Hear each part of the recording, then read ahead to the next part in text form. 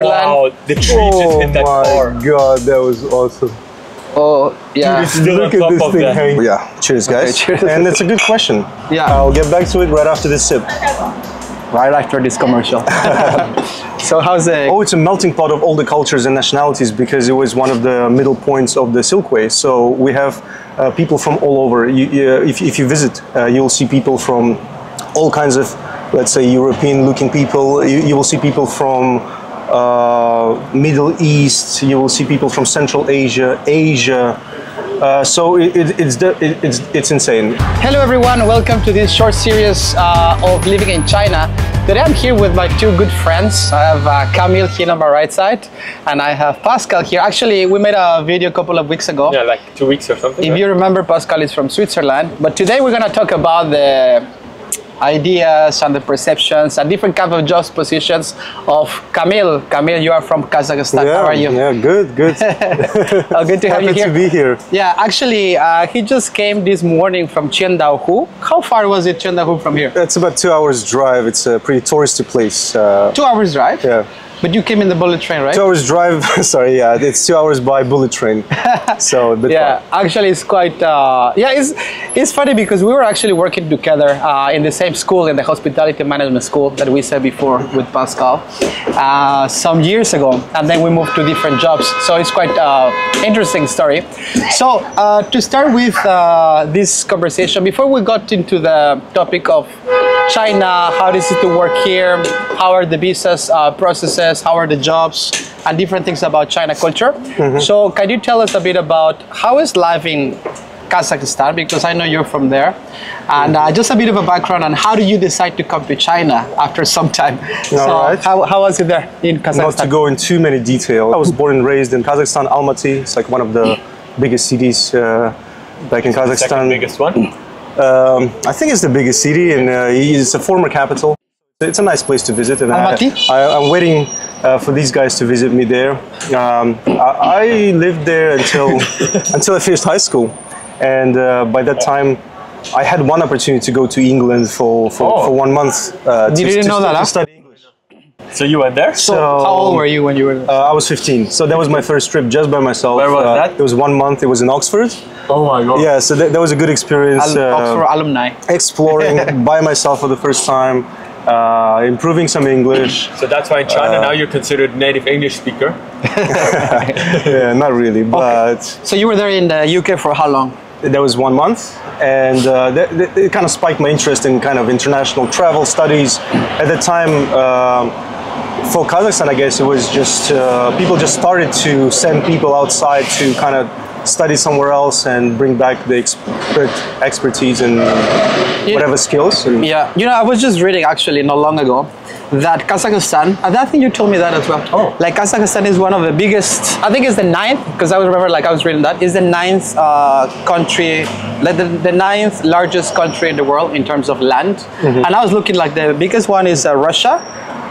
If I remember correctly the numbers, I was just reading somewhere, it's like 18 to 17. So if you guys know better, then put that in the comments. Yeah. About Russia, okay? Yeah, so it was Russia, Canada, US, China, then it was yeah, I think Brazil, somewhere there, What else? and then Australia, maybe also big, no? Australia big, yeah, and then somewhere there in the 8th or 9th, it was ninth, Kazakhstan. yeah, Oh, you know, huh? yeah, it's not. I mean, It's the ninth. I happen to know. Yeah, and I think actually Kazakhstan is a little bit bigger than Mexico, because Mexico is like 2 million square kilometers, something like that, and I think Kazakhstan was like 2 point something, almost 3. India was also there. I think it's like number before Kazakhstan. But anyways, it's so big. So how is the culture in Kazakhstan?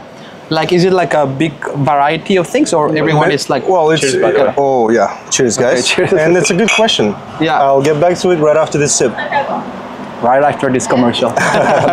So how's it? Oh, it's a melting pot of all the cultures and nationalities because it was one of the middle points of the Silkway. So we have people from all over. If you visit, you'll see people from all kinds of, let's say, European-looking people. You will see people from Middle East. You will see people from Central Asia, Asia.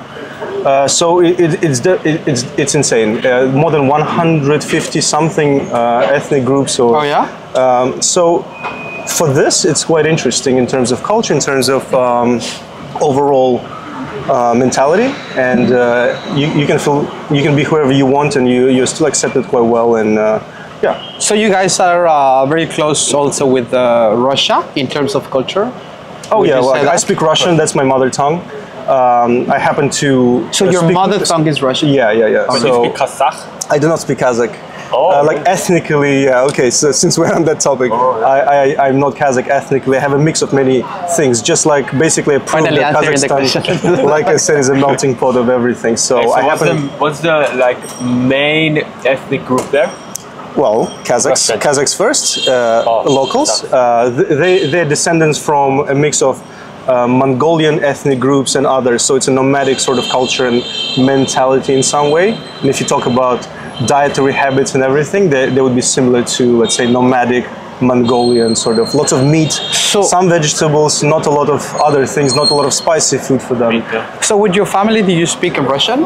Yeah. So Russian, I happen to speak Russian as my native mother tongue, basically. Yeah, it's quite like international community here in Shanghai, for example, because if you just see like here in this very short, small community, like Switzerland, then Kazakhstan, we're waiting for one friend, he's from Russia. So you guys actually speak Russian to each other, Yeah. but I speak Spanish with Dima because he also speaks Spanish. Nobody speaks German with And nobody me. speaks German with Yeah, you. So it's quite like a little UN.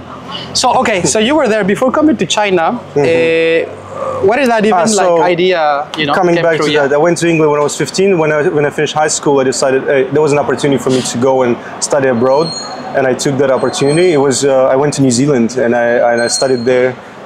And we always look at each other when we talk about New Zealand because he happened to. I live there as well in New Zealand. So I was in Auckland for a year. I was doing the working holiday visa. Auckland. What? I was there too. So you it's were an old joke. It's getting pretty old. okay. So I stayed there for 2 years. I studied a bit, but at that time I was not a great student. I would say I was mostly I was studying. I was first time really living somewhere else, like full-time student. But I was also doing my first job. I was working as a bartender. Oh, same like you? Yeah, like me. Oh same my bar. God. I was doing in the Well, in now you can Auckland in New see- Zealand. That's what it is in Auckland. We have some things in common. Okay, so you were there and then New Zealand, and then after that? So 2 years, right? And at that time there was an opportunity because once I started working in the bar, I got interested in the hospitality industry and tourism overall. And there was an opportunity to move and transfer to a Le Roche Jinjiang, which is the place where we all met. It's a what is this? It's a joint venture. It's not a school. It's a way of life. As the slogan would say. Yeah, so that's where we met. That's a hospitality management school where So, the but actually, maybe headquarters. to go a bit more deep in that, actually, Kamil was studying there first. Yeah, Yeah, so Before we actually worked there, right? So I was a student there. Yeah, true. And at that time I decided, okay, so I'm gonna take things seriously because I definitely felt kind of bad that I wasn't doing that well as a student in New Zealand. So I thought, okay, I'll take it more seriously. I'll definitely do well there, and I did. And then were you student of the month? So, but then why did you I had decide? some- Why did you decide China instead of another? For European several or- reasons. New Zealand, it's about, for me, to go from Kazakhstan to New Zealand, it takes at least 2 days normally, and I would have to fly with at least 2 transfers. And I had some crazy flights like Almaty to Dubai, Dubai to Singapore, Oh, wow. Singapore to Brisbane, and Brisbane to Auckland, more than 2 days. And Gosh. basically, Sounds like a lot of fun. China is closer, we're neighbors. One flight or at least one or just minimum one transfer, and that's it. I'm already here, so location was one of the factors. The second thing is, the school was good, so the opportunity to be able to go back home at any time when I had the winter or summer break. So then you came here to China to study for the first time in Le Roche. Yeah. Okay, so you did that your hospitality course. Yeah, so I did that, graduated with diploma, and then what happened then? I was looking for a job.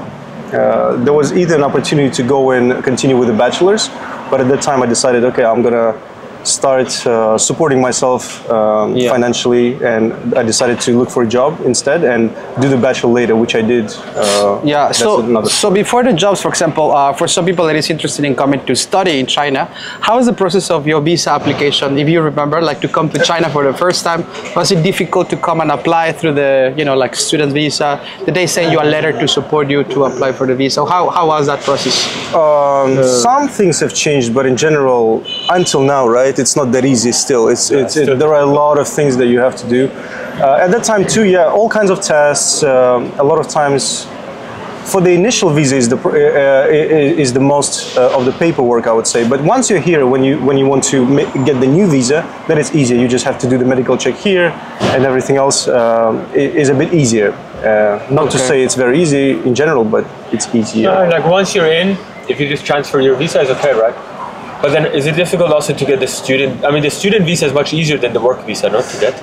Yeah, of course, because for student visa you just pay the tuition, you get the student visa. But to get my first job, it was very tough because at that time, to get your first job, you need to have 2 years experience, work experience somewhere else, but in the same industry where you graduated from and where you want to find the job. But how can you find your first job without that experience? Yeah. Luckily, I did have some experience in New Zealand, so I used that as one of the things. And plus back home, some of the things that I did helping out with the family business, I used it as a working experience together. So I found just enough to be able to justify my first working visa here. And it was pretty rare. So did you change from the student to work so visa I did find here? a work visa, yeah, but I had to leave the country first because I couldn't find it on time. I had to come back here several times on a tourist visa while doing some interviews and looking for a job. And then you have to leave again, apply for a proper one and come back. So I had I changed a few passports just because they were full of different Chinese visas. So what was your first job here then? My first job here. No, it's good. But just before the job, I just wanted to say something about the student visa, because I remember like some people also, they want to come here to China. Now, for example, I've seen that there are many opportunities from universities that they actually say, okay, so if you want to apply for a student visa, if it's less than 6 months, they will send you a letter. You go to the embassy or the consulate in your country, and then you apply. I mean, you apply for the registration in the university, and then it probably goes like around maybe 9,000 to 10,000 yuan, I think, per semester. No, how much is it to study? I think 9. Depends on the school, but somewhere there, yeah. So probably from 8,000 yuan to 10,000 yuan, for example, here at least in Shanghai, and then they give you the visa for student visa. Then you can stay here, $1,500, something like that. And then you can stay here like maybe 6 months at least, and then you can renew that, right? Okay. Oh, by the way, it would make sense to mention the time frame because things have changed over the years. I arrived first to China, it was 2009. I graduated in 2012, and that's when I was looking for a job. And at that time, those were the rules. Now things may look different, so look up for the just look it up for the latest requirements. But so since 2009 until here, I've been living in China. But that's already 15 years. Longer than... Yeah, actually, Pascal and I, we've been here like 10 years, and then you've been here all together from student until now working 15 years actually, because right? you have that study time. So therefore, like, there's a lot of experiences in terms of different provinces and jobs and change of visas, right? So that was one of the first ones, like you changed from the student to the job. Then you were working... Since then, I've only been here on a working visa. On a working visa. So the way it works is you have this, it's called like a residence permit, right? It's a multiple entry if you have a proper contract. A lot of people they work here not really properly, right? On some kind of different. But anyway, I mean, some people even with student visas, but then that's a little bit like tricky. Technically, it's not legal. Yeah. So I got this proper one. I spent a lot of time and effort basically getting this. Since then, I've been on this one, and you just have to renew it every year. How often do you renew? Every year. So since then, for example, from your first job, how many jobs have you had? So to cut the long story short, I worked as an admissions and enrollment officer and later like a manager for the same school, the Rojinjiang, admission and enrollment for all the international students. Then I went to headhunting company for a couple of years, and then I went back home actually for 1 year. I needed again to do some helping out with the family matters. Then I came back and started working as a lecturer. This is when we met again in La Roche in 2018 Maybe. Yeah, yeah. Oh, you were back in Kazakhstan before that? For I thought you were basically just working here. for 1 year. 1 year out of all these 15 years I spent back home. So you also have a long story with La Roche.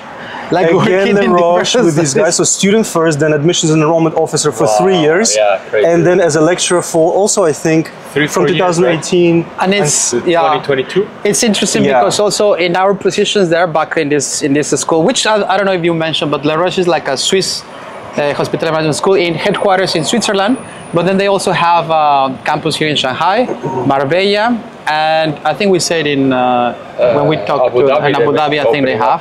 Yeah. So we were teaching at the time, Pascal, you're in the F&B, right?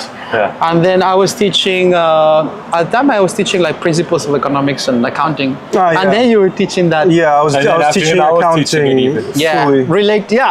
there you go. Everything We were related. teaching all He was doing marketing and economics mainly.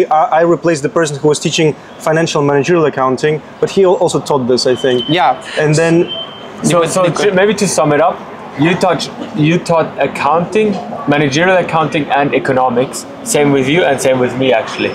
some of the Those are subjects the we two taught subjects together that over we- these that we years. all taught. Yeah, so that was within a period of time of probably 5 to 6 years. And then these are introductory, like topics to the hospitality management school. So that's the major, but they need to have a little bit of background in some specific areas, right? To apply it to, so whatever it is to different levels. Okay, so you And were then there. the last thing, when he left to this place where I'm working right now. Yeah, actually, there's another You one. want to tell them about it? Yeah, so basically, so I moved to Chiendaohu. This is another hospitality school. It's actually from Australia. It's called Anglis. You can check it out, maybe. But then I was there in Chiendaohu. I was hired also as a lecturer. I was teaching some subjects in hospitality. Chiendaohu is like 2 hours away in bullet train. That was like 2 years ago. And then I got this other offer, but I'm working right now.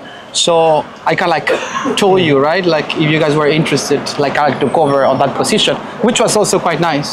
Yeah. But it worked out well, right? So you moved away from that position at some point because you found something else, and then I moved in, and since then I've been working there. So that's a bit more than a year now. Also, basically. one of the things that I would like to say here is like, because for example, many years ago, when they were during the recruitment process of China, like, they can hire basically like there were not a lot of requirements, right? Yeah. We can say that. But now, as time is, like passing and China is progressing in many different things and stuff, so they're becoming a little bit more strict into like for example, like you enrolled to a PhD, I just finished, you have a master's as well, enrolling to different things. So they're becoming a little bit tough to give these positions. It's getting a would you bit say more that? strict up, maybe, right? I guess in terms of requirements could be. Yeah, in terms of requirements. Okay, so then one of the things that when you arrived to China for the first time, what was something that actually surprises you at that time? Surprised you? Like you're like, wow. I thought it was like living in Kazakhstan, but then I saw. Okay, so I would have to say this. The scale of it already surprised me.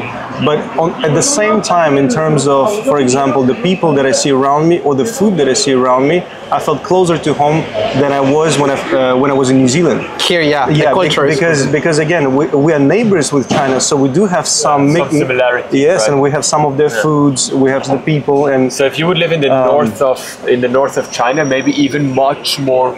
I mean, very similar? related, right? Very like similar. northwest. Would be. You're surrounded by which countries in Kazakhstan? So that would be, China, Russia, then we have Kyrgyzstan, and then we have Uzbekistan, and might be Uzbekistan. one more, yeah. And then China has like around 14 countries, I think, like they have borders with. So it's actually like a lot of influence from China, obviously, to all of these like countries around. So the culture is probably like quite in quite some similar. ways, yeah, just like What ways as example? Could you say? like with China, we're neighboring with Xinjiang, which is the biggest province in China. It is the biggest province in China, and it's also was connecting it through the Silk Road, right? Yeah. Before, so we do have a lot of Uyghur people as well in Kazakhstan. So I'm very familiar with this, quite familiar with food. And in my family, even though I said, yeah, local people generally don't eat spicy food, but in my family we cook a lot of close in some ways to Chinese foods. Because, again, Chinese food is a huge, like a tree, branches of different cuisines. So could you before like explain a little bit what's the Uyghur people? Just to explain. Uyghur people are the locals of the Xinjiang, which is one of the provinces in China, like I mentioned. They're Muslim people, so they have their own culture, diet, and everything, history. Yeah, and we have a lot of Uyghur people in Kazakhstan because we're neighbors. A lot of people moved there. Yeah. So I think I was reading as well. Like it's about like 11 million people around that area, and then obviously like, it's quite different to China, but it's still Chinese. But it's true, like they got to many different places, similar to the border in north, like Harbin with China to Russia. So a lot of influence there, like with the Russians and China as well, right? Yeah. Okay, so there. So in Kazakhstan, what else did you see like similarities with your country and China? Well, similarities probably end there, and then it's all the differences, I guess, start. And that's the people, the food. Still, the variety here is insane, right? I mean, I've been here for so many years, and we can all still go to some place and try something new that we have never tried until now. It just never ends. We just order what? And it's we're sitting here at a Japanese place right now. But yeah, Shanghai is great for variety. So for this part, the city is never boring. It's always changing. It is always changing. So in terms of comparing like provinces that you've lived, do you like better? Or I've traveled to quite a few, but I haven't lived in too many. Mostly, Shanghai all this time for work, for studies, and now it's Zhejiang, which is the neighboring sort of province, right? And again, it's quite similar. That city, Qingdao, as we mentioned, it translates as thousand lake. It's a town. Thousand Island Lake. Sorry, and it's a nice place to go there. So do you think you prefer to live there, let's say in Chengdu, which is a little bit more like rural maybe? Or do you prefer like Shanghai? I have quite a few hobbies and interests, and it's definitely easier to kind of feed those interests in Shanghai. Oh, in Shanghai, because you can find anything you want. There is a chess club. So by the way, he's no, absolutely not, absolutely not. How much is that? But we have 2100. Oh no, 22. No official rating.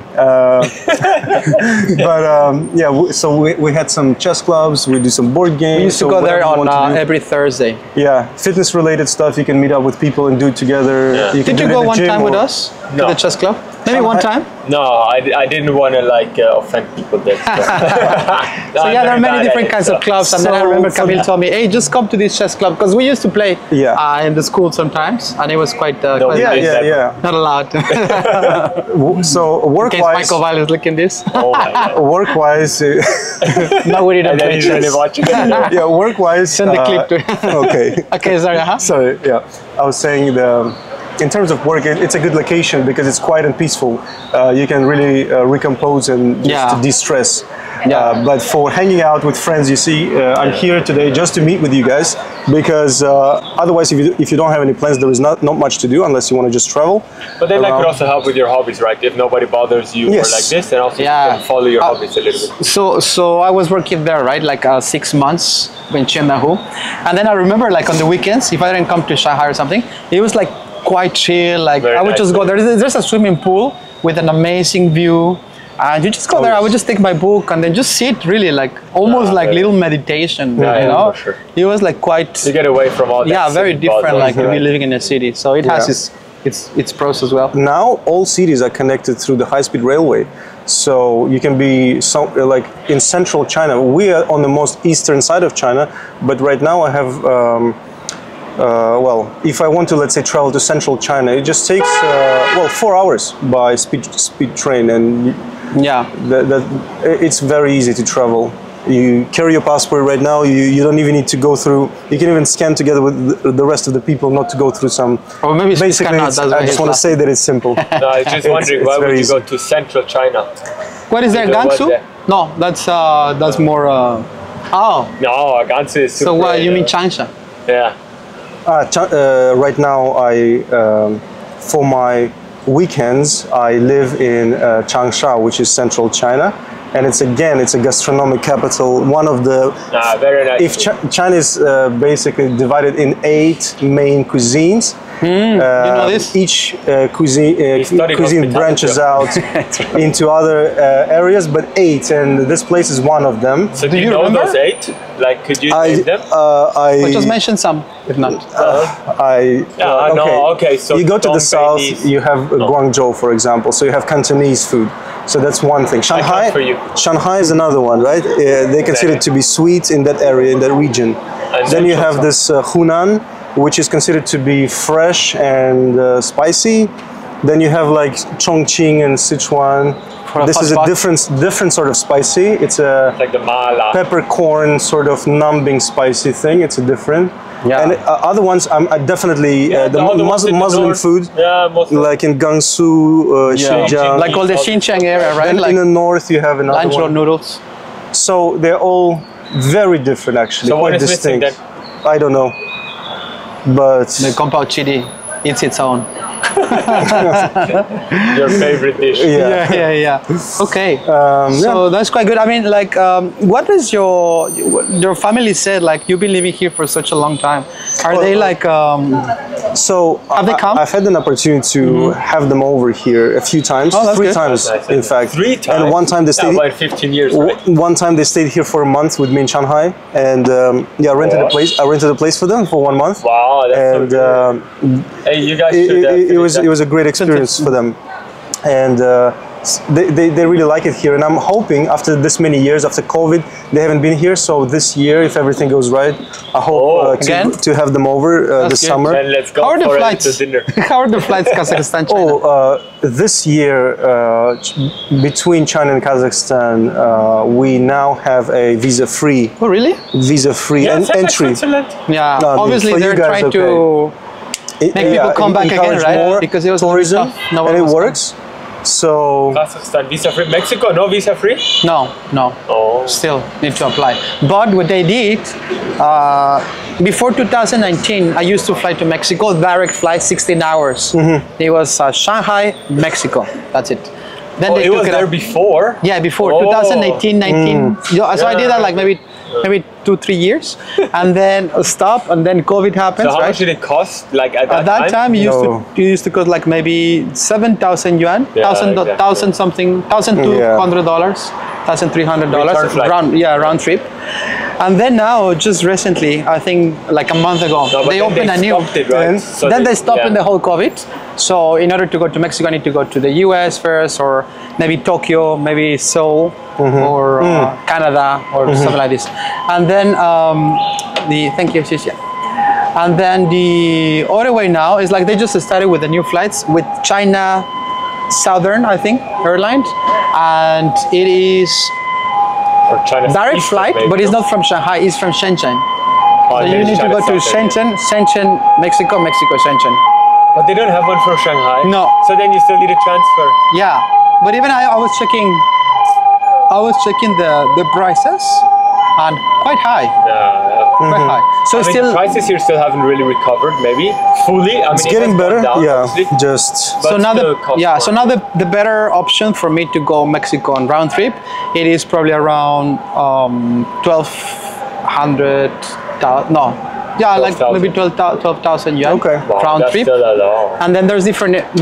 Like So for example, $2,000. yeah, it's a little bit. close It's like to- $2,000 round trip from here to Mexico, But you mean Mexico like back. business class or what? No, just regular. And then there's some like different stopovers. One is like via Turkey, Oh, and actually that's good because it's like 20 hours, and then you can take like a little really free go tour. the whole- So Okay. I think the airline provided something like this. I haven't done that, but I would like to do that. and then on the way back is also like 15 hours. But that's So yeah, it depends, right? Or you just go straight. Yeah. And then how far is it to Kazakhstan with a plane? How long does it take? If there is a direct flight, which I never really had, because to my city I always had to go either through Urumqi, which is the capital of Xinjiang, which is right next to my city, 1 hour flight. So my question is, could you take a flight to Urumqi then take a train? No, I mean nice, maybe yeah, that would be nice, but because I guess it goes through the border. Maybe that's why it's not that easy. So from Shanghai usually to Beijing, or from Shanghai to Urumqi first, and then to Almaty. So usually it takes you basically are home within a day. But if there was a direct flight, it's just like 7 hours from Shanghai all the way to my city. Still 7 hours? Because like you have to fly through the whole China if you're in Shanghai. Shanghai, you are basically on Switzerland. The direct flight is only 11 hours. Yeah, so like from my country to yours is not that. Maybe it's pretty close. Yeah. So going back a little bit to the idea of China, like for example, I just want to know, because I wanted to ask you, like, what are some of the, you say already like some similarities with China, maybe some things that are not too similar. Is there some like misconception that you actually had, like before coming to China, and then you realize, oh wow, actually I was quite grown? I mean, normally when people, before they arrive to China, everybody thinks, for example, the local people, they're all hardworking, for example, right? Like, there is this maybe So that's a misconception? Yeah, that everyone used to be even the locals would say, no, we're lazy, we like to do. And maybe that explains why they're so inventive, because instead of doing something, they will find different ways to make it easier. And that's why you can find anything you want in here in terms of like, you go to the online shopping, right? You get recommended some things you didn't know you needed, but suddenly you need it once you see it. Especially when you get to buy like little devices or gadgets now electronically and stuff. It's pretty much like heaven here for this part. But maybe it's not really something that China is famous for, right? To be like very creative or inventive. Well, except for now, for example, with all of EV industry, the car industry, right? Do they send this to Kazakhstan now or not? It's a big thing. Everybody is moving into electric cars, changing from gas to electric cars. Tax-wise is way cheaper, right? You don't need to pay actually any tax on those. Stuff, right? They subsidize all of the prices for the plates even here in big markets. A lot of people are making a lot of money bringing cars from China to Kazakhstan right now. Yeah, for sure. About that, like one little extra piece of information that I remember I was reading somewhere is that, for example, here in Shanghai, if you want to buy a car, you just don't buy the car, just as we normally buy them, but you need to also pay for the plate, right? The plate is like super expensive. This is like around like 100,000 yuan, something like this. The car itself. It depends on the city, but depends on the city. Big cities like Shanghai, like all these top cities, there are so many cars, so I guess they control it this way. Because how much is in yuan? So it's about $15,000 to $20,000 you'll have to pay just to get this number plate. Just to get the plate. I mean, first you need to go through a lottery, and then if you win the lottery to get the license plate, then you need to pay that.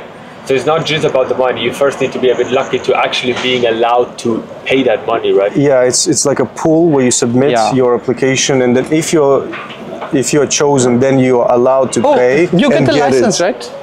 Driver's license. Yeah, so you apply, you had to do the exam and everything? Yeah, so in case somebody's interested for the driver license. So it depends if you already have one or not. So I had like a Swiss one, which I then translated into the international one, which you can do like in your home country. Like it should be very easy, very cheap. And then that one afterwards, you can go to China, and then you just have to do like the theory exam in China, but you don't have to do the practical one anymore.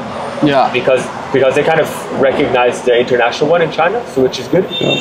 But you have to do the theory. The theoretical, right? Yeah. So apparently, I've heard that it is a little bit difficult to pass. I mean, you have to study a little bit. Yeah. It's more or less the same rules if you're familiar with the rules in Europe. I don't know about other countries, but in Europe, as example, is more or less, it's very similar. And other questions in, sorry to interrupt, in English or Chinese? Yeah, so it's in English, but then that's where the problem starts, right? Because the translation is not quite... the translation is very bad. And I mean, I made like some mistakes really. Just because of that? Because of the translation. But you have to apply for that license, like it has to be like a local Chinese license. I cannot drive with my own Mexican So here's the thing, actually you can, as long as you're like here on either tourist or business visa, but you're not allowed to drive when you're on residence permit. So if you come for travel, you're allowed to drive. Oh, really? As far as I know, I'm not obviously like, I don't know exactly the law, but I think you're allowed to. But better check it if you want to do that. But I think you can. But then once you live here, then you're actually not allowed to do that anymore. Just as a tourist, maybe. But would they give you the car or they give you the driver? Yeah. No. You're allowed to drive. I mean, it's the same in Europe also. The Chinese, as example, if they go to Europe, they're allowed to drive there. Yeah, for sure. If they're tourists. I mean, that's like normal. But here, already, okay, yeah. So probably, yeah. So there are different regulations on that, but best to kind of check it out. Yeah. So I actually did it because I have the car, or my girlfriend has a car. And then it was very useful for us, obviously, if we both have the driver's license. Just traveling around, right? Yeah. And since then it's perfect because we would sometimes take the RV, like the big like recreational vehicle RV, and then we would travel like as example all the way Xinjiang and in the northwest and like those areas, and then with the RV it's was that right? electrical? No. No, because now, about the topic of the cars, I've seen like too many cars like they're coming in like now soon. There's so many. And so many new brands also. Did you guys see the Xiaomi? Yeah. The Xiaomi new car. Huawei. I think I posted something in my social media or something about the Xiaomi. So I was reading that how does that called? Like, okay, so you can charge it one time for 30 minutes, and it would take you around 800 kilometers. And the like a lot. and the price for charging it that 30 minutes is about 100 yuan, which is how much in dollar? $15. Like $15. So I was like, when they were telling me that in the store, I was like, oh really? So now you just pay like maybe $15 to get it like fully charged, and then you can go this, so many kilometers. Is it fully around charged China. though after half an hour? Well, I mean, what I understood, apparently, 50% or something. Yeah, imagine Yeah. then. But how can it drive? Yeah. 800 kilometers seems far because even if Tesla drives only like 500 in total if it's fully charged, right? Maybe. Yeah. 400, 500. How far does it go? I've seen don't some know. like over 1,000. I've seen But some, I but think probably that's depending a bit on tricky because it depends Yeah. on what condition they test. Like it. the weight, like how what many happened people. with So write in the comments Volkswagen the in correct Germany. number, yeah. Yeah, like what happened with Volkswagen, then I mean depends how those cars measure it and how they apply that. And how many people is on board, What right? exactly Like the means weight. a kilometer for them, and Yeah, now there's there are always many ways like to, like, a lot of play loopholes with the into this, numbers, right? yeah, So yeah. now there's a lot of people jumping into the idea of having an EV. And then actually there's a lot of subsidies, not only in China, but in many countries, right? Now we have actually in Mexico, I think like if you guys check Liverpool, that's a store for many different things. They're selling this car, not the Xiaomi, but the other one. What's the other one? Huawei? Not the Huawei, the other one, BYD. Oh, no idea. They're selling a BYD in one of its versions. I think it goes by by the dynasties. Oh. The Tang dynasty, whatever dynasty. The BYD cars. Okay. Yeah, the they're BYD. labeled like that. So they have like one or two models of BYD cars. Gonna shut down your. Yeah, there's a little police coming now behind. And so I think you can actually like get them, but it's still expensive. From where? From one departmental store in Mexico. Okay. So you can actually buy it, pay it, I think, on credit or something, and then they will just give you. But I don't know how's the infrastructure actually to be, That's charging it around the city. It's a little bit difficult now to do that. Here, apparently, like there are many more areas which you can actually charge that. And all of us, for example, here we have electric jumping truck, right? So, do you also have people? No, I haven't. But Because you were living here in the city, you didn't. I had a bike, just like a bicycle, so I used that. Electric one. No, just a regular bicycle. So yeah, I haven't had, but it's a popular thing. How much is the price of a jumping truck? Of an electrical bike? $200, $300. Yeah. So for $200-$300, you can buy like a new electrical bike, like the ones that are just coming in the back. Yeah, maybe And quite good. You can charge it for probably what, 1 or 2 hours? Yeah, for 1 RMB. for 1 RMB, for a few cents of a dollar, and then you get like 30 kilometers if it's new. no problem. 30-40 kilometers. It's quite cheap actually. That's how I go every day to my work. To work, Yeah. Yeah, because where I'm living is like 3 kilometers from where I work. Charge it 1-2 yuan every 2 days, Yeah, something, like this. and then it's like it's almost free, right? Yeah, it is. If you do the math into how much it costs you per day, It's convenient. Yeah. It's cheap. I mean, because even the bus costs like 2 RMB, right? So Yeah. the mixture is like the same price, like, I mean, the same price to go to work and back, maybe 2 or 3 times, is the same price like 1 bus ticket. Yeah. So there's a lot That's of, very good. logistically speaking, a lot of options to go around Shanghai and China and everything. Hey, so back to the to the idea with Kazakhstan. Is there any big community in China, like Kazakh community somehow, or not really? I have not experienced that. There was some. I just remember that at some point there were 2 Russian restaurants though, where quite a few. I guess Russian restaurants. people from Kazakhstan, they do like also to eat Russian cuisine from time to time. They miss some of the sort of local food from back home because we have Russian food in abundance. And but yeah, no, in terms of communities, I'm not so sure. Or maybe I was not part of that because I was always in an international mix because of my college and because of the people I was surrounded with. So it was always people from all over, but not exactly from my country. Yeah, because I remember, for example, when we were working together, there was my internal, how does it called, my TA, kitchen assistant, no, the assistant. So she was from Kazakhstan as well. Ah, yeah? But she was from Astana, Okay. the capital, right? Yeah, I remember because there's some very famous chocolate. I remember she brought it, like it was like the flag of Kazakh, like the blue one. And he was just so proud of that chocolate. And I was like, okay, so that's like... She didn't bring that to me because I'm Swiss. Yeah, exactly. Kazakh chocolate versus the Swiss one. So we have okay, so then the community, it feels like maybe it's not so big in maybe.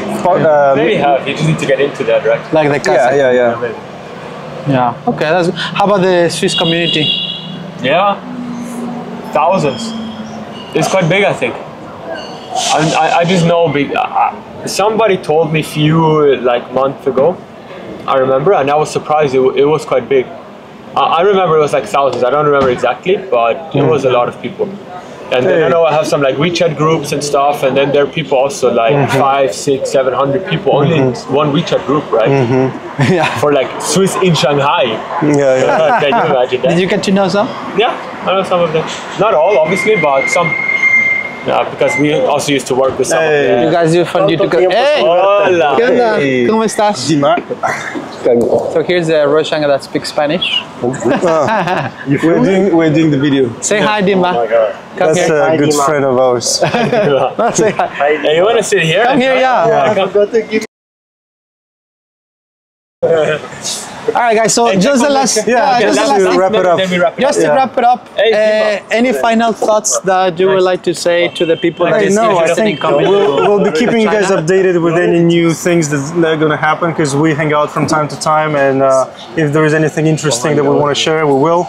In the meantime, I hope it was interesting or useful in any way.